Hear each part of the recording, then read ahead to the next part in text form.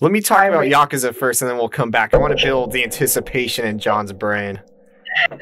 Jose, do you mind if I go get some more water while you do that? Just because I haven't played 5, so I don't have much to add to the conversation. What are you talking about? God damn it! Also, I don't just so everybody here either. I haven't finished any of the Yakuza games, so I will stay very spoiler free. But that's all I got. Me and Derek are gonna keep bothering you until you beat 0, John. I'm working on it.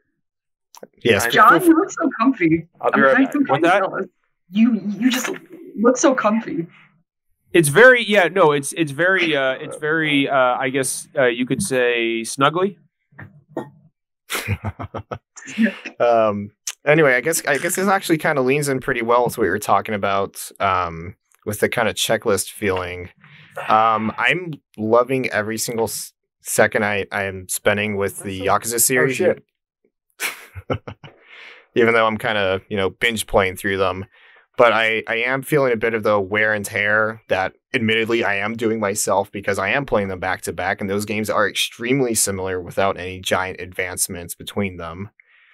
And I just can't fucking help myself. I have to do the sub stories. And there's like 10 of them between every single main story mission. And it just throws the pacing out the window. I'm like, oh, wait, who's this guy? What? Who are you? But all the wackiness is still intact at the very least. But this isn't so much a spoiler, but 4 and 5, or 4 was the first game in the series that gives you multiple playable characters. And the 5 kind of continues that and expands on it a bit more with different playable areas versus the one city that you play in for most of the series, which is Kamurocho. But I don't think the way that they have you swap between characters, you don't get to choose until the very final chapter. It's you play a chapter as one character in one city, and then you get to a climax in their story, and then it shifts to someone completely different. So, and you do that 5 different times. So it's admittedly slightly tedious having to re-level each character as you get to them because nothing carries over. But the skill trees aren't too expansive, so it doesn't take too long. But it's just 5 separate occasions that you're kind of redoing this over and over and over again. But it's still a good time. I guess the one little headache I accidentally caused myself was one of the later characters you play as, his entire side story, and in every single character, in addition to their own story and their own chapter, has a side story that can last like 5 or 6 hours and introduces like completely different gameplay mechanics that are not required in the main game. So the last guy is he has this whole journey he goes on by playing at a batting cage for 5 hours. And so I grinded, I got my batting skills up, even though it has no impact on my actual Yakuza fighting abilities. And I completed it. And it's like, wow, that was a pretty cool, challenging 5 to 6 hour game of baseball. And it has it's not like super crazy in depth with the baseball mechanics. It's not going to match like MLB The Show. But for what it is, kind of what's tossed into what's ostensibly a Japanese RPG beat 'em up, it's pretty crazy in depth. But the part where I fucked up was I went through that entire 6 hour journey without unlocking the ability to slow down time. So there were a lot of challenges I had to redo like 20 times in a row because I did not fucking unlock that. I just went down to like pure, okay, I got to nail this exact time. You got to get 5 home runs in a row. And that's not fucking easy. So I felt pretty dumb over that.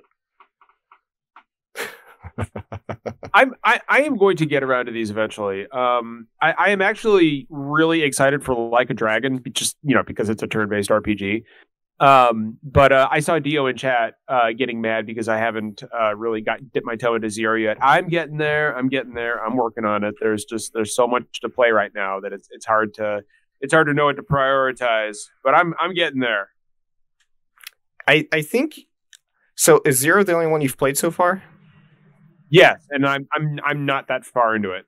I would say maybe do the opposite of what I'm doing and just pace yourself out.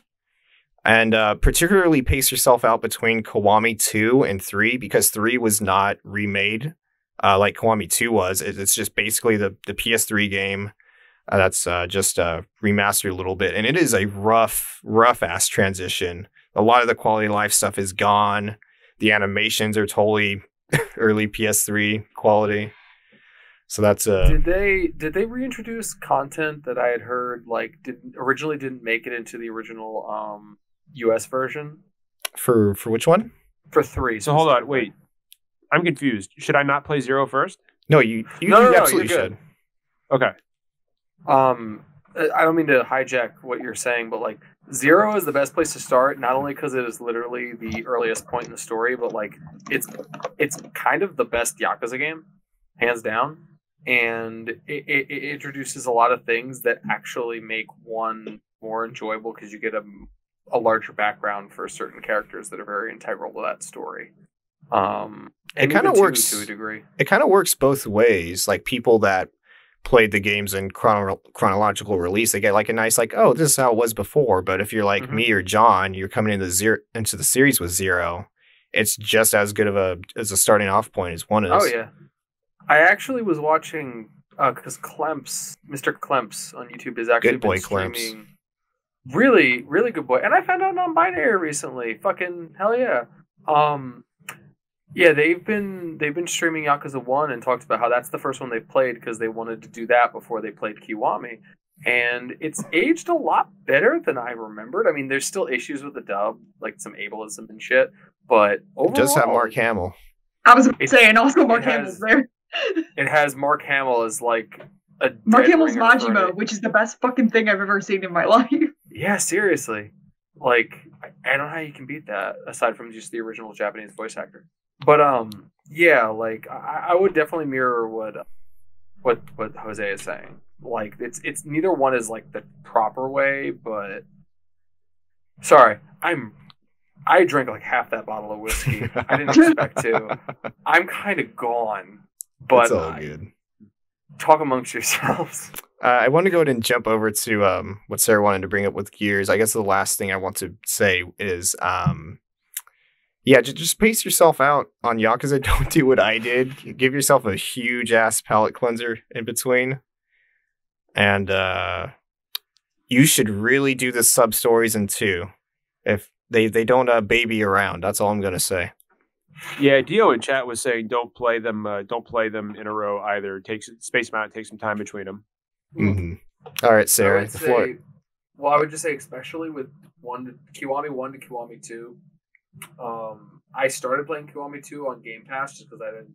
I mean, I ordered the PS4 version recently, but I didn't for that. It's not at the very beginning. It doesn't feel so much as a remake as Kiwami was. It feels different. So if you jump from one to the other, it might actually be very jarring. So give yourself that space that Jose is talking. Especially with 3. All right, Sarah, you have